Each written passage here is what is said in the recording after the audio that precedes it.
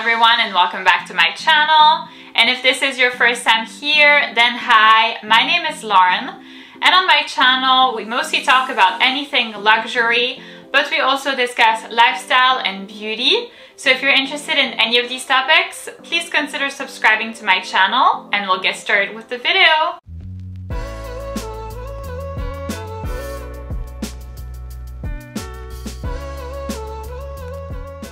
So in today's video, I'm going to be presenting you the reasons why I have not purchased the Lady Dior bag yet. So if you've been subscribed to my channel for a while, you know that I have an extensive-ish luxury bag collection. By the way, if you haven't seen it yet, then I will go ahead and leave the link to the video in the little information link over here for you to see it. And every time I get comments on my videos like, why do you not have a Lady Dior in your collection? Why is this piece missing? So this is what I'm going to explain in this video, so if you're curious to see it, then please keep on watching. Alright, so let's talk about the reasons why I don't have this bag yet in my bag collection. And now you must be like, what is going on, Lauren? Like, back up one second. This is a video about why this bag is not in your designer bag collection yet, but you're holding the bag somehow. And here is my trick. So this is actually not a real bag, this is a replica. By the way, if you're interested in getting this particular bag or anything else from the fake factory, I will go ahead and leave all of the relevant information in the description box of the video down below. I've already collaborated with them in the past for 2 things, and every time the quality is really on point. They've also sent me another item, and I will do a fake versus real video on that one. But it's a fake factory that I would really recommend working with. They've been very professional, the quality is great, it looks nice, the packaging is well wrapped, and then every time it looks gorgeous. So this is actually a replica. It looks just like the real one though, and it's really nice because I've actually went to try on the real one in store. Obviously, since this is such a popular handbag, the thought has crossed my mind about 1,000,000 times to buy this bag. So I've been going back and forth. I've been, in the store like 15,000 times, trying it on, seeing different colors, seeing different sizes.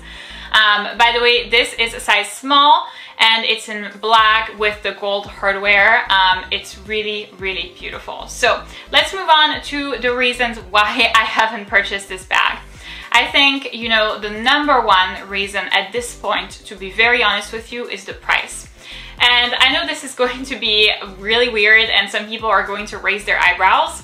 Obviously I have a lot of Chanel bags and I'm okay, let's say okay with like a, okay, dropping like $10,000 on a Chanel bag, but this bag, depending on the size that you get, is about 6,000 or 6,500. And for me, for a non-Chanel bag, 6,000 or 6,500 plus tax is like so expensive. I'm like, I don't think that I can stomach that. I can justify it for Chanel. Somehow in my mind it works, like the equation works in my head. But for another brand, any other brand for that matter than Chanel, it's not worth the price tag. So the next reasons why I don't have this handbag yet have to do with the practicality of this particular bag and this particular size. I do feel like for me, the size small would work better. I wouldn't be opposed to size medium, but I would kind of favor the size small. And with the size small comes a big problem. So the size is cute, it looks good, it's gorgeous, but the handles are quite big compared to the size of the handbag itself. And with that come 2 problems. Number one, the handles tend to fall down very easily. So they're not like holding in place like nicely, so they'll like fall down like this.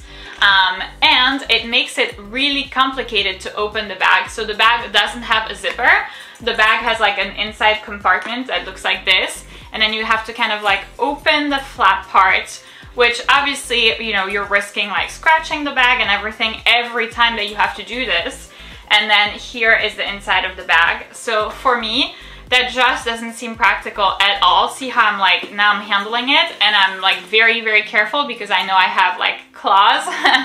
And yeah, it's really impractical. The handles are large, they are in the way of you opening the bag. The bag doesn't have a zipper, it has like a fold or like a flap part to mask like the main compartment, but it's just in the way again, so it makes it very difficult to open the bag. And then another thing with the size, because the handles are kind of disproportionate to the size of the handbag, they make the handbag itself fall down, if not filled to the max.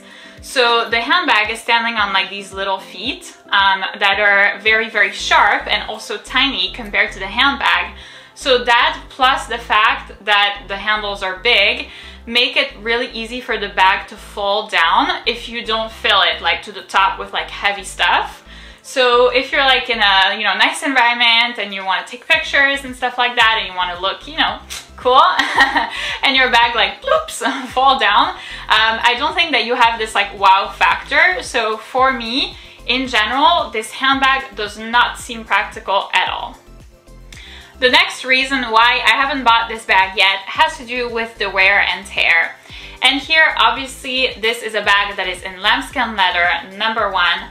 Number two, has a lot of hardware, obviously around right here at the handles, and then it has this little decorative Dior thing that kind of hangs on the bag.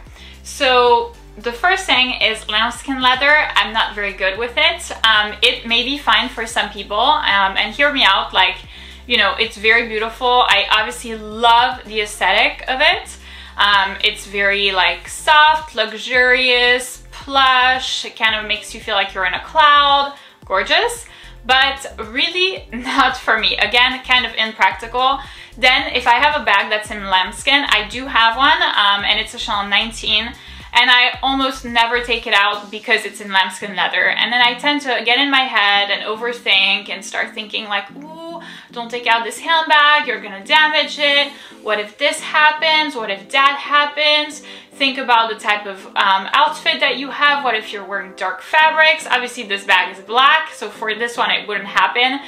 But personally, I wouldn't get a black one. I don't think that I would need another black bag in my bag collection, so I would pick like a color. And I think that I would be like, again, so scared of using it that this wouldn't really get a lot of use in my bag collection. So number one, the problem of the leather. Number two, really here the handles and this little thing make it such that you're always having like the leather that's rubbing on these like the decorative hardware. That really, for me, is a recipe for disaster. In my mind, it's not a bag that's going to last like a lifetime. And, you know, it's not necessarily the goal of it, but at that price point, at like $6,000 plus, quite frankly, like I would be really upset if the bag lasted like 2 or 3 years. It would be fine if it was like $3,000 and I would be like, okay, sure, like it's damaged, there's a lot of wear and tear, but it's fine. But yeah, for this price, that's not something that I'm willing to accept. The next reason why I'm still hesitating and I still have not purchased this bag is the strap. So actually this bag in size small comes with a strap and it can be worn as a crossbody bag. And so for this, I let go of the bag. Here is what the strap looks like. So it looks cute. I love the fact that it has like the Dior thing. It has, again, you know, the gold hardware. It looks great, but for me, here's the problem. It is very thick. So if I put it like, you know, on top of my shoulders like this, which is where it would rest, obviously it's kind of hard to see because I'm wearing something black, but I'm gonna put it on top of my hair just so you see. So it's very thick, and for such an elegant handbag, just the fact that you're holding such a thick, big strap, I'm just like, I'm not sure this looks like so pleasant, so like aesthetic. Obviously this bag like screams, you know, aesthetic, old money. It's kind of something that like Princess Diana was wearing, so very, very gorgeous. But it's mostly going to be a top handle bag instead, for me at least, instead of like a crossbody bag, simply because I'm not very fond of the strap. I find it too large and kind of like working against the aesthetic of the handbag. The handbag is like classy, girly, feminine, you know, aesthetic, whatever, but this really isn't. I feel like they should have come up with another strap. I'm not sure which one, but not this one. So having to carry this handbag as just a top handle makes it a little bit impractical. And the last reason why I haven't gotten this bag yet is because of the lack of inside compartments. So even though the bag is pretty small, at the bottom the size small is only 20 centimeters. I tend to feel like I love compartments, even for small bags.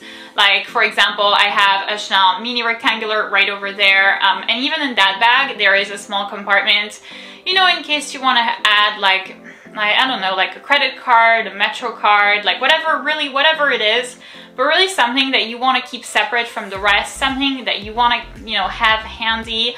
There's also like a back pocket on the Chanel rectangular. Here obviously there's not, so it really makes it not practical. That combined with the fact that there's no zipper and that the top is like a flap and that the handles are in the way every single second to open the bag, I'm just like, this may not be like super worth it. I love the aesthetic and I feel like it's such like a, you know, like dream bag. It's such like a classy, girly, cute, like perfect bag for like high tea, you know, whatever kind of thing.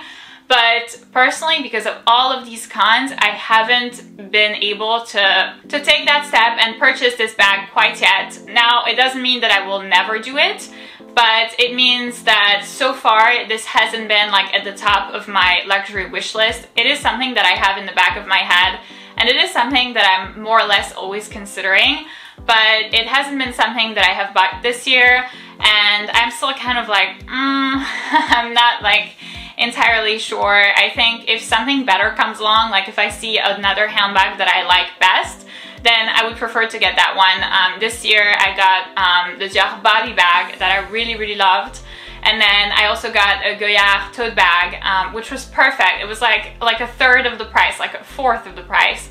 And I mean, so practical, so handy. I love the look. I'm much more satisfied of that purchase than I would be from a Lady Dior bag. So these are all of the reasons why I haven't purchased this bag yet. So that's it for this video, guys. Thank you so much for watching. I hope that this video was informational for you in case you were also considering getting the Lady Dior bag, and if you're one of the persons that always keeps commenting on my videos why I don't have the Lady Dior, I hope that you have your answer. So if you did enjoy this video, please give it a big thumbs up, subscribe, and I'll see you in my next one.